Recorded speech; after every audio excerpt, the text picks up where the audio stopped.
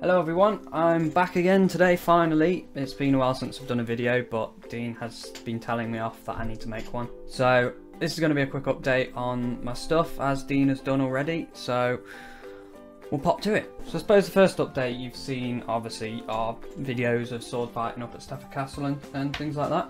If you've seen some of the photos you might have noticed my trousers, but I've actually dyed them now. I got myself some dye and this is what they look like now. They're a lot more sort of accurate to the film, I think. Might be, I don't know. But anyway, yeah, they look a lot better, darker. So yeah, that's pretty much all I can say about that really. So next up, you've probably seen Dean has already shown you his mannequin that he made. So I thought I would give it a go myself. Dean helped me take myself up and then we obviously cut it off. I've literally just filled it now. You probably can't see it behind me, but I will bring it in a second. Oh god, it's heavier than I thought. Okay, so this is the mannequin. It's really heavy, but you can see it's really good to see my costume from a different perspective. So yeah, I really like it. It's turned out better than I thought. It's nice and sturdy, so I don't think it's going to be collapsing when I'm putting guns and everything like that on it. So the next update I have for you is my gun. You've probably seen in the pictures we've got that one, which is pretty sturdy. It's a really nice gun, sturdy wood and metal and stuff. I wanted to try and get something a bit more screen accurate, so I ordered a pistol for £3. That I've got another one. I'll post some pictures around of the old one, and I've actually converted it to try and make it a bit more. I haven't finished it yet, but to try and make it a bit more,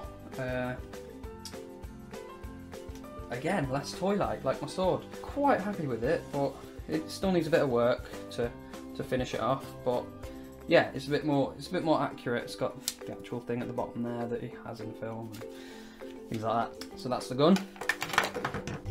Next up, I don't think I've shown you the sword since I first did it. So I've done a bit of modifications to it again. And I've actually wrapped some leather around the handle there. I don't know how well the camera picks that up, but just a minute, I'm going to redo it. I'm going to redo everything on this sword and make it a bit better. I've resprayed the blade, and surprisingly, as Dean mentioned, these things hold up really well. It's only got like a few dinks and dents and stuff. There's nothing major. I thought it would have broke by now with how hard we were hitting them. So that's the sword. I suppose that's it for the costume. I'm going to turn my camera this way a bit. There we go. I suppose that's it for the costume side of things, like the stuff that I'm actually wearing now. But I'm attempting to make my own wig, which I will bring in. If you follow us on Facebook, you'll have seen this already, but if not, this is what I've got so far. It's just like 3 dreadlocks stitched into the top, braided into the back, and we've got some loose hair around that. Obviously when I've stitched all the other dreadlocks in, it'll look hopefully alright. We've got the side ponytail there that he has, and another sail needle. So I will eventually get around to doing that, but I need about 20 odd dreadlocks and they take forever to make. So that'll be a long time yet. Oh, there's one more thing I need to show you. If I can find the bloody things. Had a little accident with one of my rings at Comic-Con. The flower ring actually snapped the bottom bit. It's probably not going to focus, but yeah, the bottom bit snapped off. I was meant to have 5 of these things, but one of them snapped off. So I needed to get a new one, and also this stolen ring has also gone a bit silver, and it's kind of just, I need a new one. So I asked around for a bit, and someone actually had some spare master replica ones which are screen accurate, so even better. So that's the new flower ring.